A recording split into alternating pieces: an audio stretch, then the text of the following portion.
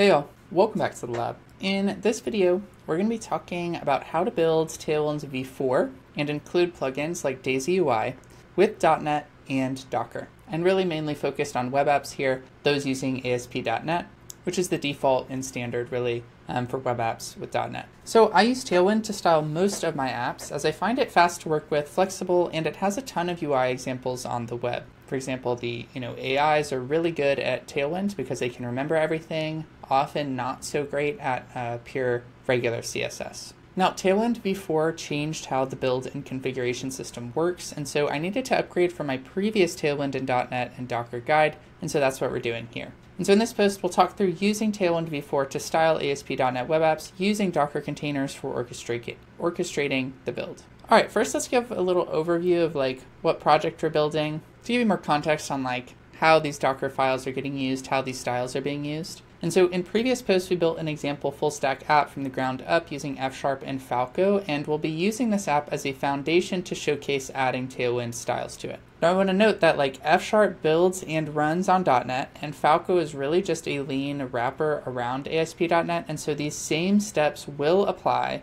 to a C# app or any app running a different flavor of ASP.NET. The core ideas behind how to serve or how to build a Tailwind output, how to actually serve it from your ASP.NET backend, and then how to use it on the front end are all the same. I just happen to be using F# for my application code. And so to just give you an example of what this app looks like, I am going to open up my HAMY Labs code examples repo where this is located. And we can see that we are in, .NET Tailwind v4 here. And then I'm going to run my Docker compose, which spins this up.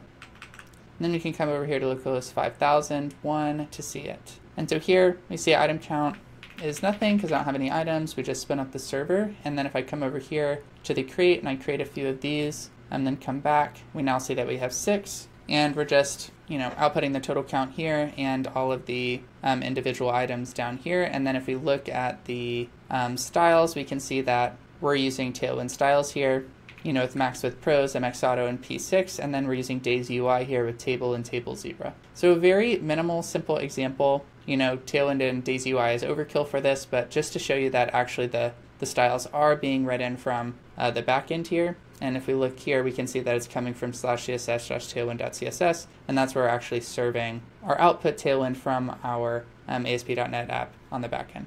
Okay, so that's what the app looks like.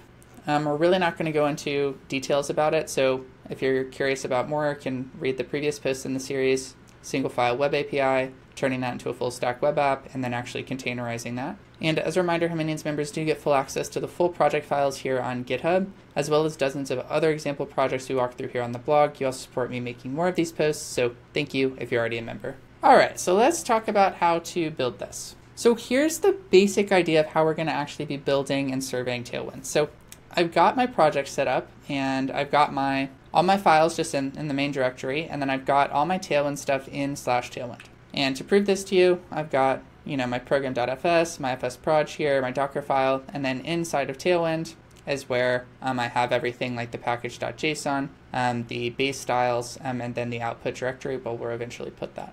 And so the idea is basically we are going to build the Tailwind CSS by pulling in this folder, then pulling in the source files from our project itself so that it knows where to search for the Tailwind classes. This will output a cold, productionized, if you will, Tailwind CSS. Then we're just going to build our ASP.NET project as usual. So this will give us the outputs from there, usually like a DLL. And then in our final step, we are going to put these together.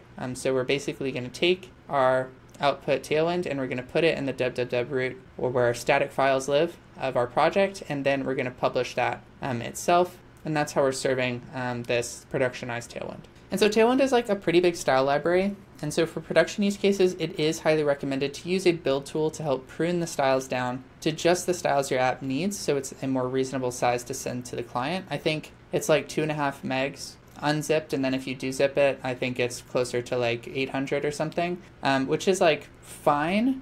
You can totally serve that, but it's just kind of slow, and if you're doing this a lot and you don't have unlimited bandwidth, it might boost your cloud costs. So it's just really recommended to to print the styles because usually it'll end up being like, I don't know, less than 20 kilobytes. And this printing is usually done at build time, which implies a build step to kick it off and bundle the output styles with your app, as you kind of see here. So I already talked about this, but I do have a Tailwind folder in my project that holds the node projects for Tailwind. And different in Tailwind v4 from Tailwind, previous versions, is that it specifies the source files and configuration, including any plugins you would use, in the CSS. And so, as usual, I have all of my code here if you want to look at it and copy and paste it. But I'm going to open this in my editor just so you can see that this is what I'm actually doing, and we can get some syntax highlighting. And so here we are in here. I'm going to open Tailwind, look at our Tailwind CSS. And so basically the main thing you're going to do is import Tailwind CSS here, and then different is that we are showing our source files with this. And because it is a little tricky because I don't have a source file in my project directory, but this source folder actually is created as part of my Docker file. And so this is based on how you're building, or at build time, what the folder structure looks like. All of this used to be created in, I think, tailwind.config.js or something like that, but now it's all in the tailwind.css. And then for plugins, I pull in typography because I like it for typography, and then I'm pulling in Daisy UI here just to show you and prove to you that this works. And my editors have problems with this. They don't think that this is valid, but this is, the Tailwind syntax, and it seems to work, so I don't know what to tell you. And then for package.json, it's pretty straightforward. I do have a dev script just so that I can, build this without Docker if I want to, just to make sure that this pipeline's working. And then I just have Tailwind CLI, typography, Daisy UI, and Tailwind CSS. And Tailwind CLI is what we're actually going to be using to do the Tailwind conversion. And so I already use Docker to containerize my app, so it makes sense to leverage it to handle my Tailwind build step as well. And so as we kind of talked about, we'll be building Tailwind in a node layer, then we'll build .NET app in a .NET layer, and then we finally have a new layer just for running the ASP.NET app, where we copy the build artifacts, we place Tailwind CSS in the dev root, which is where static files folders is, so it's actually served when you run it, and then we actually run the app. So Docker files here, we'll open up in the editor. And so here we're setting up Tailwind. And so we're starting with node 23 slim. As our base layer, we're copying Tailwind into the root here, running npm install. So we have all our dependencies, and then we're copying // into /source. And so this is how it's matching up with our /source right here. And then we're running our Tailwind CLI like this, reaching into our original Tailwind, and then we're putting it in our output folder here. The next step is to build the .NET app. We're starting off with .NET 9 SDK, pulling in our FS project and restoring it, and then actually publishing it to /app. And then finally, here is where we're going to combine the two. So we're just getting a base image with ASP.NET 9, and then we're copying from our app folder the .NET artifacts, and then we're copying from our styles layer and the Tailwind CSS out into our dev root /css/tailwind.css. And so now when we're trying to use this, we can go, to our root domain following this. And then finally, our entry point is just .NET web.dll. Okay, so at this point, we basically built the Tailwind based on the styles we're using in our .NET app, and then now we're serving it.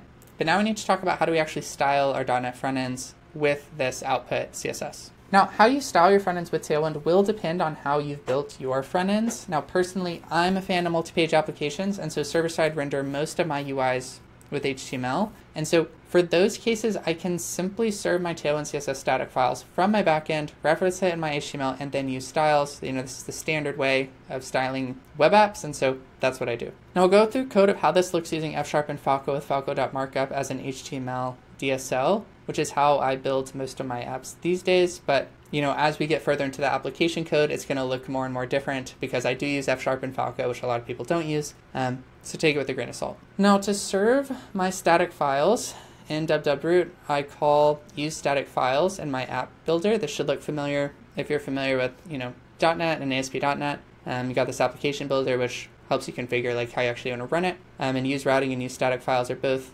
ASP.NET universal. And the only thing here that's really F# and Falco specific is this call. Now, to reference the Tailwind CSS in my HTML, I do have a base HTML template that I use to pull in common dependencies, usually style. Sometimes I might do analytics, or I might do some JavaScript like HTMX if I'm using it a lot of places. And this is how it looks in falco.markup. And you can kind of think of it as just a component that returns markup. You got a head slot, body slot, footer slot. This is just an HTML element, head, here's my meta, and then here's my link, which is a style sheet. And you can see that I'm referencing this at /css/tailwind.css, which is where it's located within that www root folder. And then finally, to use the Tailwind classes themselves, I just used a class on my HTML elements. And this should look familiar, right? This is just a div with the class on it with this max width pros mx auto p6. We've got our item count, and then to make the table, we're adding table 0 on it. And that's how we got the front end that I showed you at the beginning of the video.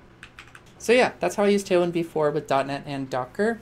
Now, as a reminder, Humanians members do get full access to the project files on GitHub, everything that I showed you here and walked through, as well as dozens of other example projects that we walked through here on the blog. I also want to call out that Cloud Seed, my F# project boilerplate, includes Tailwind v4 and Daisy UI, so if you want to spin up a full stack F# web app in a few minutes, go check that out. And that's how I start most of my projects. Now, if you like this post, you might also like the previous posts, which dive deeper into this actual app, how we built it from the ground up in this series, starting with building a single file web API with F# and Falco, turning that into a full stack web app, and then finally running that in a Docker container to make it easier to declare dependencies as infrastructure as code, and then actually deploy it to remote servers. So that's it for this video. Thanks for watching, and I'll see you in the next one.